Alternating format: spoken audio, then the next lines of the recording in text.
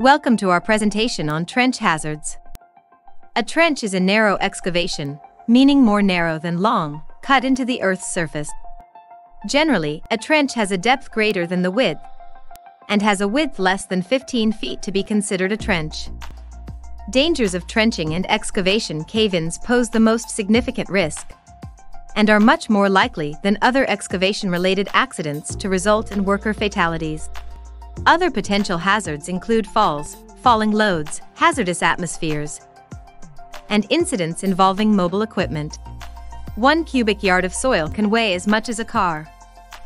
An unprotected trench is a significant safety threat. Never enter an unprotected trench. Never enter a trench unless a confident person has properly inspected it. Cave-in protection measures are in place. There is a safe way to enter and exit. Equipment and materials are away from the edge.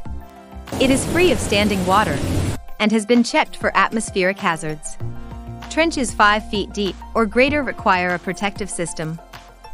Trenches 20 feet deep or greater need a protective system designed by a registered engineer.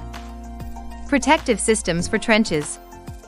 Slope or bench trench walls by cutting back the trench wall at an angle inclined away from the excavation. Shore trench walls by installing aluminium hydraulic or other types of supports to prevent soil movement.